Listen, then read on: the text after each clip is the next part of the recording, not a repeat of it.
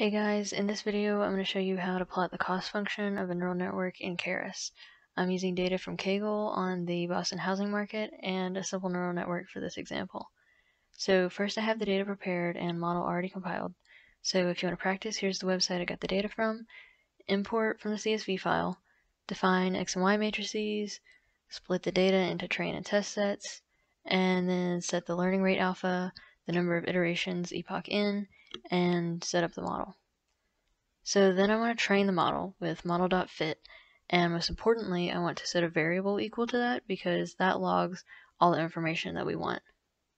The values of the cost function are stored in mfit.history_loss, and note that this isn't giving me a single value, this is an array of length epoch in, the number of iterations. So it's a log of the cost function after each iteration. Then we can simply plot j, and I'll also print the last value of j to help me gauge how good the model is.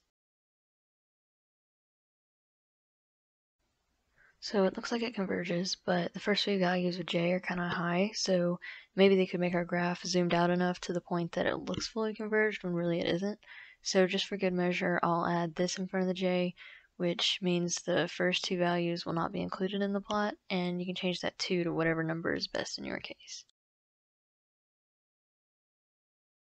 And it still looks like it's fully converged, but this plot does look a little nicer than what we had before. Thanks for watching. You can find the code from this on GitHub using the link in the description. Like and subscribe if this video was helpful, and if there's something you'd like to see in the future, or if you have any suggestions on what I can do better, please let me know in the comments below.